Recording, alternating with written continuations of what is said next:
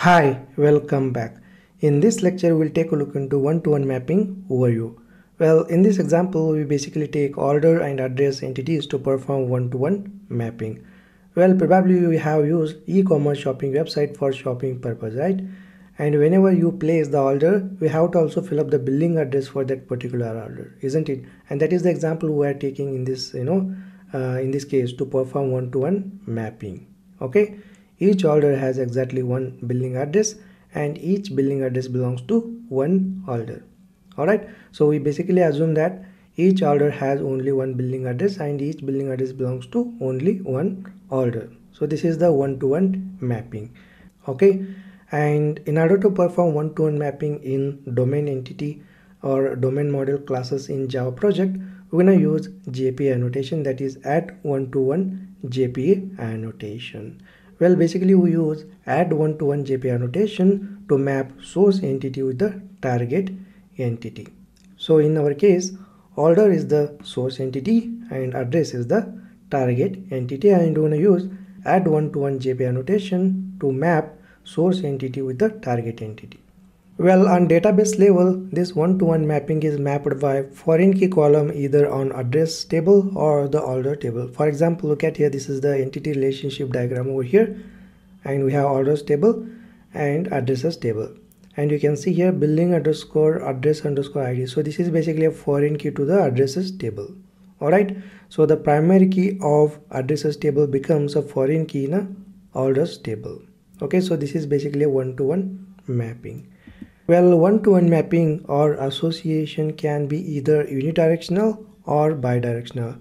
Well, I'm going to demonstrate both unidirectional and bidirectional one-to-one mapping in this section of the lectures. Well, in unidirectional association, source entity has the relationship field that refers to the target entity, and the source entities table contains the foreign key. For example, orders is the source entity table and addresses is the target entity table.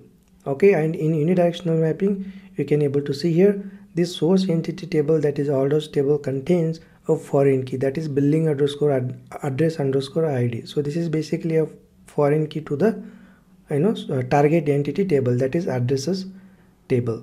All right, the source entities table, that is orders table, basically contains a foreign key to the addresses table. All right, so this is the unidirectional mapping. Just remember this ER diagram over here. So this ER diagram demonstrates the database level unidirectional one-to-one mapping. Okay, and in bidirectional association, basically the target entity table contains the foreign key, that is order underscore ID, if you can see here. So order underscore ID is the foreign key to the orders table. Alright, so primary key of the orders table becomes a foreign key in a addresses table. And whenever we use JPA annotations to perform bidirectional one-to-one mapping, then we're going to use mapped by attribute to define the bidirectional one-to-one mapping. Well, we'll see in example like how we can use mapped by attribute to define the bidirectional one-to-one mapping. Well, one-to-one mapping is pretty simple and straightforward. You just have to remember the foreign key in a particular table. For example, in unidirectional mapping, you can see source entity table contains the foreign key. Okay, and in bidirectional mapping or association, you can see addresses table contains a foreign key to the orders table. Alright, so you can see the opposite. Okay, if you remember this ER diagram for unidirectional mapping and bidirectional mapping, it is pretty simple to you implement one-to-one mapping.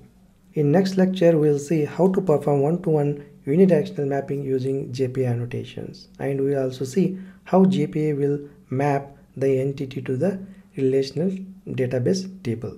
Alright, I will see you in the next lecture.